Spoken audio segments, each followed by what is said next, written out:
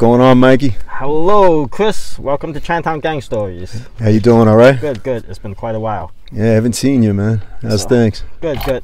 So Good. let me introduce myself and you to this channel. If it's your first time on this channel, hello, my name is Michael Moy, and I'm a retired NYPD detective.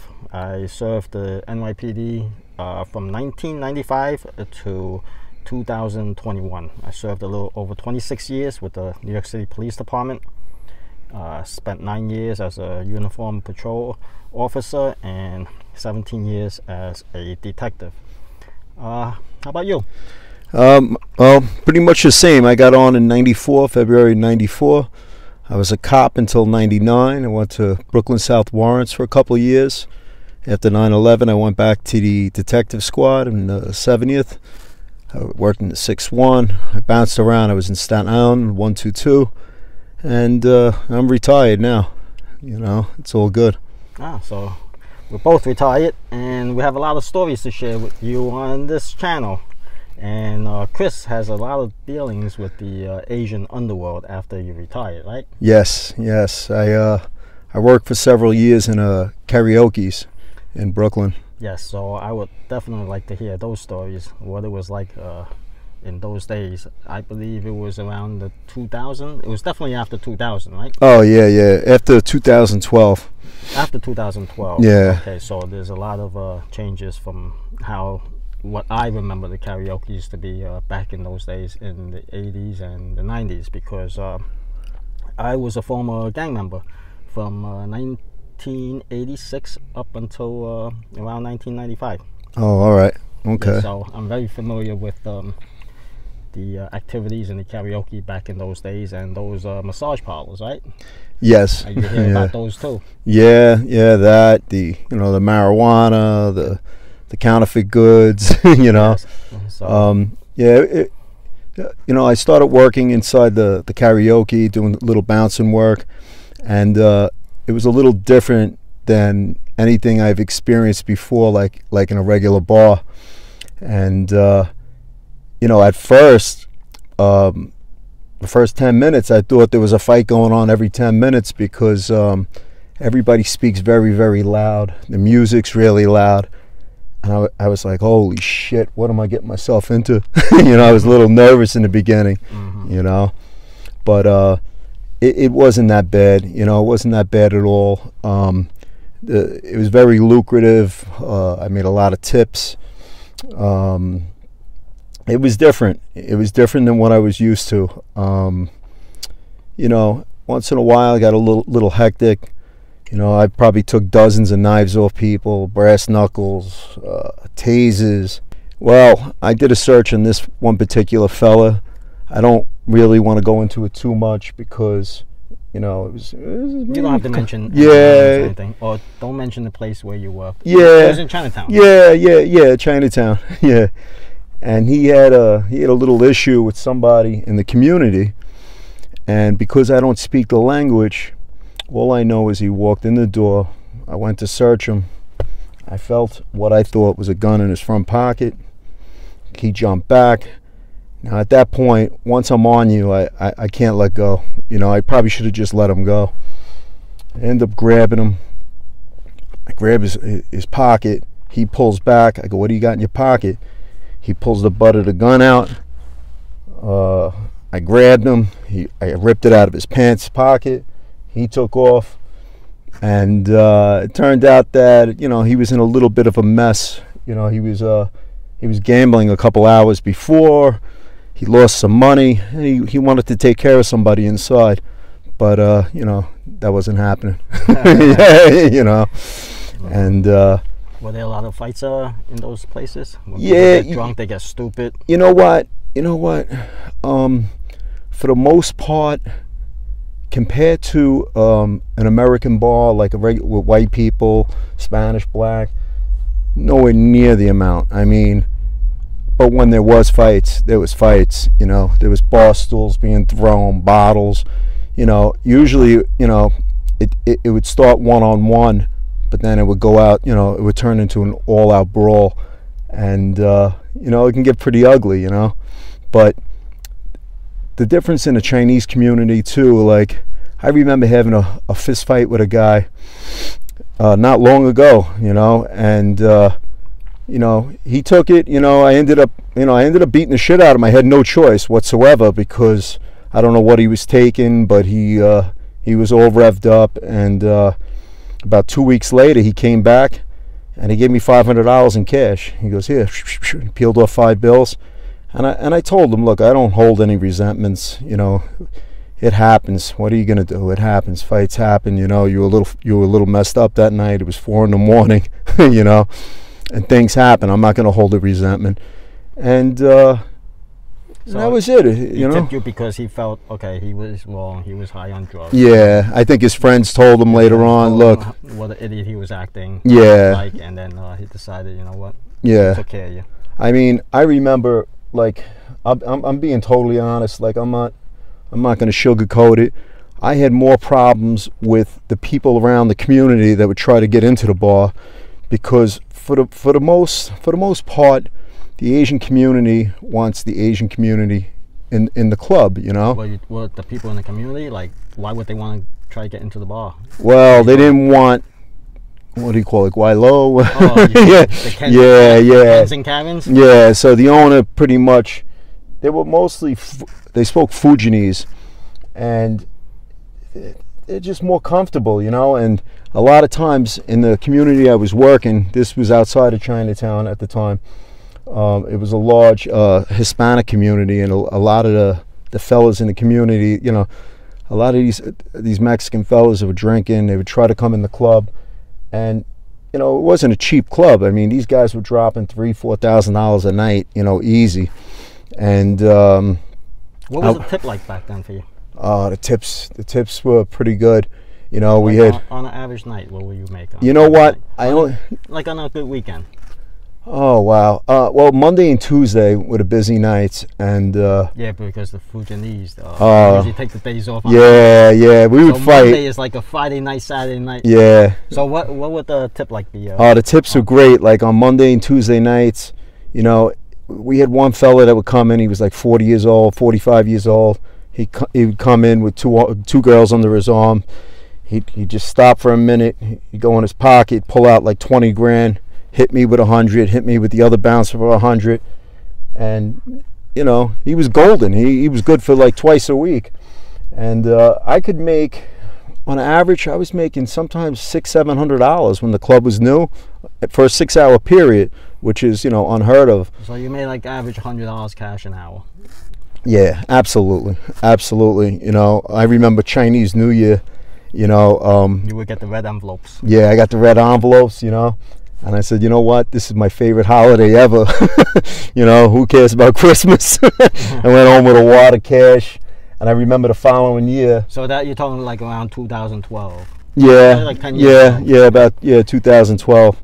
So I remember the following year, I made a box and I put it in the vestibule of the club, and one of my friends, he wrote in Chinese, Happy New Year, and I put lights on it.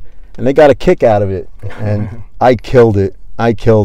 The owner wasn't too happy, but you know what? You know, I never forced somebody to give me a tip unless they did something ridiculous, you know. But you know, I had one incident. This young kid, he was like 23 years old. He walks out of the club. I'm outside. He walks out. He does a U-turn. He starts urinating on the face of the building, and you know, I have a bad temper, and you know, I was really twisted, and he goes to go back into the club. I go, listen, you're not coming back in the club. You just urinated on right near the front door. So he stumbles. He gives me $100 bill. I looked at him. I go, you're now a VIP member. You know, and that's how it was. I mean, it was stressful because you really had to be alert, you know, and you know who your maniacs were. You know, it was the same guys every week, and you had to be careful. Most likely, you know, I mean, were you able to identify who was a gangster, who wasn't? You know what? To be honest, who the main players were? I knew who the players were for sure, you know, so because they were dealing in Yeah, everything was a business deal. Like, they would come in at first, they weren't comfortable with me until it took years for them to trust me. And they would come in, they'd open up their bag, and I swear to God, there was a couple times $100,000 in their bag, 125,000. I have no idea, but you know, I just wanted to make sure they weren't coming in with a Tech 9, you know. So when you're searching them, that's the amount of cash you found on them. Oh yeah, men, women, everybody comes in with cash, everybody. And after a while, you know, you get used to it, you know. How about the girls? What do the girls charge? The last I remember, they would charge $150 to date. To, you know, like, they dance with the guy. It's pretty much like, I remember back in those days they used to call them PR girls. PR girls, public relation girls. Yeah. They call them public relation girls. Yeah, so they charge $150 just to dance with the drink with the guest. Yeah, to dance with the guest. So it was. This is in the beginning. It was $150. I think when I left, it was $175. But now, and you're talking about 10 years ago. I know the prices. Oh yeah, they went up a lot. A lot, but so I'm saying, like, yeah, so she would hang out with you in your room. Say you were in room 1, and then she would go to another room. She'd have another guy, another $150. That's what they do. They bounce from room. Yeah, yeah. If you wanted her exclusively, you had to pay like $500-600. You know. Exactly. That's how it worked back then also. But back then they didn't bounce from room to room. They stayed with you the whole night. Yeah. Later on, it just turned into I guess, you know, they found a better way to make more money. Yeah. They bounce from room to room because they'll sit with you for like 15-20 minutes. Exactly. They'll go to the next room, sit with another guest for 15-20 minutes. Yes. And then maybe even a third room. So you know, for a night they could make you know, 500, 600, 700, 800 with. Oh yeah, yeah. They were walking out sometimes. Out of everybody in the club, like, you had the waiters. And that's just sitting with the guests drinking. Yeah, yeah. And you're talking about 10 years ago, that was the rate. Oh yeah, yeah. They would make it. They made very good money, and you know, the waiters made money. But you know what? Like, we all tried to take care of each other. You know, like you know, if the waiter had his friends coming in, you know, I would take care of them. Like, if somebody left, if somebody walked out of the room and they left a bucket of beer, and the waiter had his boys in there, I would take the bucket of beer and bring it in the room, and you know, and give it to them. You know, it was a different job. You know, it was, you know, I'd get home at 5 in the morning. You know, the hours were kind of rough, but I kind of enjoyed working there. You know, if I had one partner, I was lucky, and you know, you really had to trust that guy, because when shit hit the fan, it was you and him. We would put our backs to each other, and we would just, you know, we would just protect each other, you know. But the fights weren't, I mean, when the clubs were new, it depends how high they were, how many drugs they were doing. I remember the one club about 2014, 2015, they were coming in with some shit. It was like in an aluminum packet, and they would put it in the green tea. And we would go in the room, and the kid was on the floor kicking the walls. He was drooling, and that was kind of scary, you know, because, you know, you don't want them to die in the club, and then, you know, then the cops come, and, you know, it's a disaster. Brings attention to the place. Yeah, yeah. Now, how many girls typically work in, for example, the club that you worked at? Well, how big was it? How many rooms? The first club I was in was only like 12 rooms. 12 rooms. So maybe you had like 10. And then the second club I was in was like 20-something rooms. So then you would have, sometimes you'd have up to 20 girls, 22 girls, you know. So there would be one mama-san or two? Oh, sometimes we have 3 or 4. 3 You mama-san. know, yeah. Bring the lineup. Yeah. They would come in, line up against the wall, and, you know, the guys would pick who they want to hang out with, and they would do it. I mean, you had an assortment of customers. Some were businessmen that owned bakeries, restaurants. Some were straight up gangsters. Some were drug dealers. You know, I remember one night, you know, I had a full-blown fight with this guy, and he walked in. It was the end of the night. I was outside. He walked in. He walked past me, so I just tapped him on the back of the shoulder. So he swung with his hand like this, and he missed me, and I ducked. and I clipped him. You know, I did what I had to do, and you know, it was a big fight, and I threw him through the doors. Supposedly he was going to come back with a gang. He was going to kill me. So the next day I remember coming to work, and the owner told me, he goes, Chris, he goes, that guy, I looked at the video, that guy didn't hit you. I go, of course he hit me. I'm not gonna hit him if he didn't hit me. So let's play the video. So he played the video, and I'm looking at it, and you see me touch him on the shoulder, and he turns around like this. He didn't have a closed fist. His hand was open, right? And he went like this. To me, that's an assault. He goes, no, he was just gonna smack you. I go, nobody's gonna smack me, William. It's not happening. I go, once somebody gets the first shot, and you know, you could lose that, and you know, I'm by myself, you know. And he goes, you know, he's a gang member. I go, okay. All right. So he goes, he's saying he's gonna come back with guns, he's got guys. I go, William, I brought 3 extra magazines just in case. He goes, you're gonna take them all on? If I have to, I'll try. What am I gonna do? You know, what, am I not gonna come to work anymore? I go, I had so many people threaten me in my career, 20 years. I worked in Flatbush. I said, look, whatever happens, happens. But the one thing I didn't like is he ended up letting this customer come back in, and for the simple fact, you know, of money. You know, it's all about money. You know, and the guy had, you know, big bread. But, you know, he told me, you know, I want you to apologize. No, that's not happening, you know, because I wasn't wrong. If I was wrong, I would apologize. He goes, I want you to show him face. I go, I'll show him face, but I'm not shaking his hand. I'm not, you know, it's not about that, you know.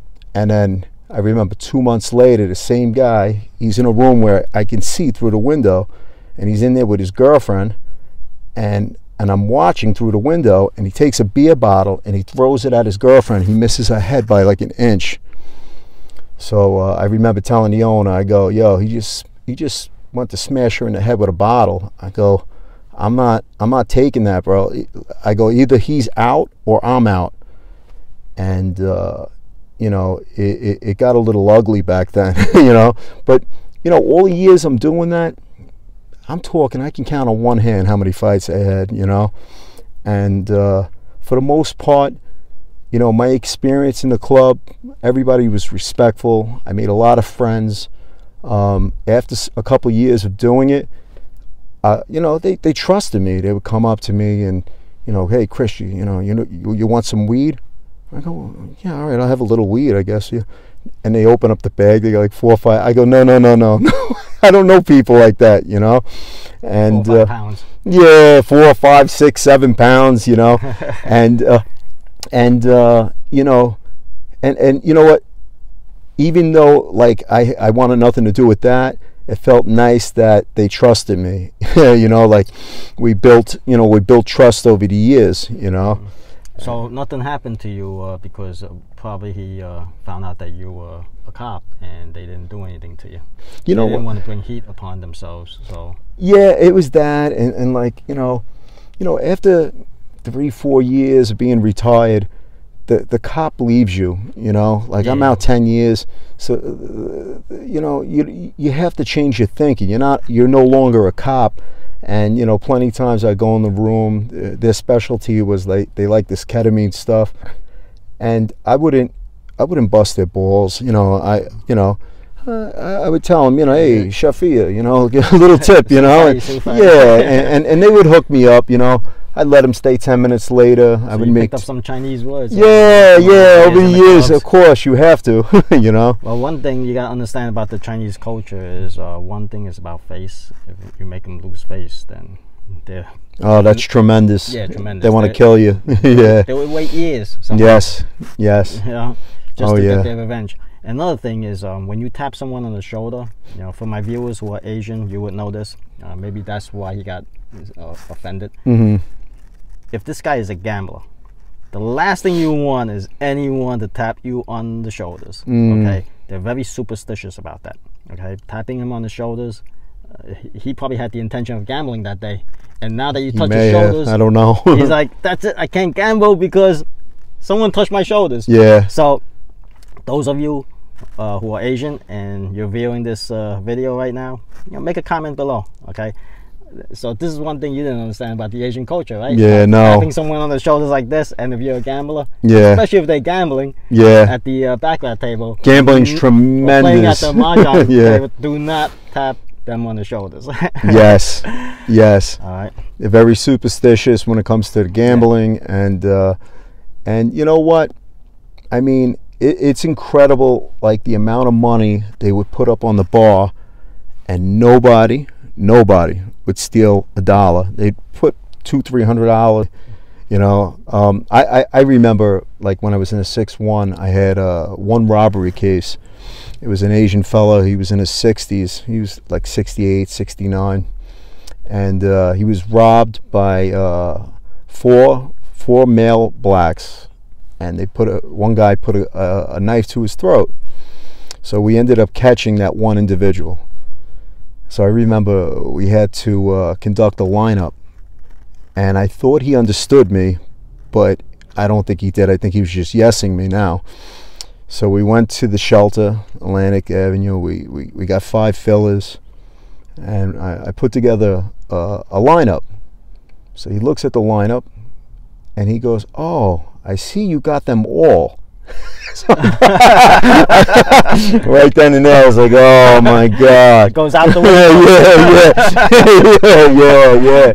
But you know what? Looking back now, we all laugh, and some of those things you just never forget. Yeah. I you know what? For the most part, I worked in the 6-1 only for 2 years, and the Asian community really, they don't call 911. They don't. They very rarely call us. So if we're called to that end of the precinct, it's usually something really serious. I remember this case I had. It was in Chinatown. A Hispanic kid robbed this Chinese kid of his cell phone and shot him. Wow. What happened was I was the one who made the arrest, and after an investigation, we found out who he was. Made the arrest, and I processed the whole arrest, and placed him in a lineup, photo array, the whole 9 yards, and went to court, and he was ultimately convicted, and he served several years in prison for that. Assault 1. Then many years later, I bumped into this Hispanic kid, the same Hispanic kid, in the streets. Wow. Wow. While I was working, I was in my suit and tie, and in front of the 7-2 precinct. Wow. So he walked up to me, and I'm looking at him like, who is this guy? It was years later. He came up to me, he extended his hand, shook my hand, right? And I'm like, who are you? I don't remember him. He goes, you remember you were the one who arrested me for that shooting? They always remember you. Yeah. Yeah, we don't always remember them. Exactly. Yeah, that's scary. And then I said, yeah, I remember. Right? Wow. Then he goes, I want to thank you. I said, for what? For treating me with respect.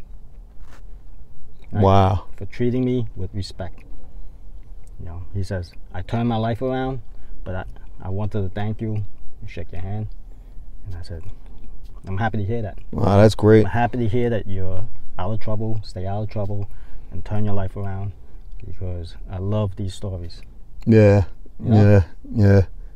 I had one other Asian victim when I was in the 6-1 also, and there was he got robbed in Marine Park, and he was delivering Chinese food, and this fella, he was, I think he was like 19 or 20 at the time. He was going on a crime binge. He ordered the Chinese food to Marine Park. When the kid got there, it was disgusting. He cracked a 40-ounce beer bottle open, and he stuck him in the throat with the beer bottle, and he stole the food, he stole his car, he stole his money. To make a long story short, he robbed several Russian women in the neighborhood. It was a very hard case. We followed him. He robbed a school teacher, at a Catholic school. She was a teacher there for 42 years, and he beat her up really bad. He hit her in the eye, her mouth, her teeth came out, and we ended up catching him.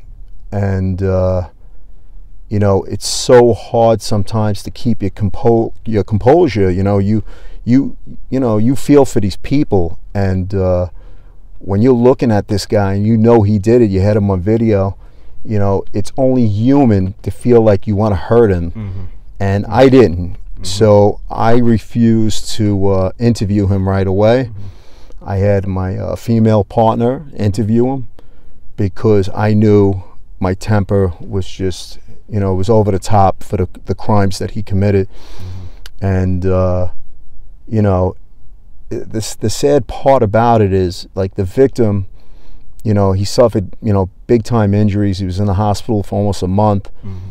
When he got out, you know, I wanted him to testify, and he wouldn't go to court. And it's not because of any other reason, but he had to make a living. He had to go back to work. And this is what he told me: I have to pay the bills. I'm going to lose my job. You know, I was already in the hospital for a long time. If I go to court, I'm gonna lose my job, and I have no way to pay my bills. And it was okay because the other victims came forward, but you know, you got to feel for a guy like that. You know, it was terrible. Yeah, and you know, especially the amount of years that you put in for the department and all these things that you see. Sometimes, don't you feel like you get desensitized? I mean, you do feel for them, but you can't take it home with you because you're going to be miserable. Yeah, unfortunately, I did. Yeah, and you know, it caused problems for me in my personal life. You know, that's why you need to learn how to compartmentalize everything and put that aside, because the amount of stuff that we see on this job, you know, it's is so sad. Yeah. But on a good note, I want to give a shout out to Callie. Hello, Callie. Today what happened was she found a wallet, and in the wallet was a person's credit card, driver license, and $1,400 in cash. Wow. Yeah. Wow. Yeah. So she called me up because I had my business card in there. Mm-hmm. And she called me up and asked me if I know this person. I didn't recognize the name, but then I said, okay, I'll come pick it up and I'll return it to the person. Oh wow! I'll do a little investigation and I'll return it to the person. And then I found out that it was a friend's son. Oh wow! Yeah, so that's why he had my business card. Oh wow, that's luckily, great. There was my phone number in his wallet. So a shout out to Callie. Thank you. Good karma for everybody. That's good. So on that note, we're gonna continue this conversation another day. All right? Sounds good. It was a pleasure talking to you. You too. And we got plenty of stories to share. Oh, too many, unfortunately. Okay, thank you. Thank you. Bye-bye.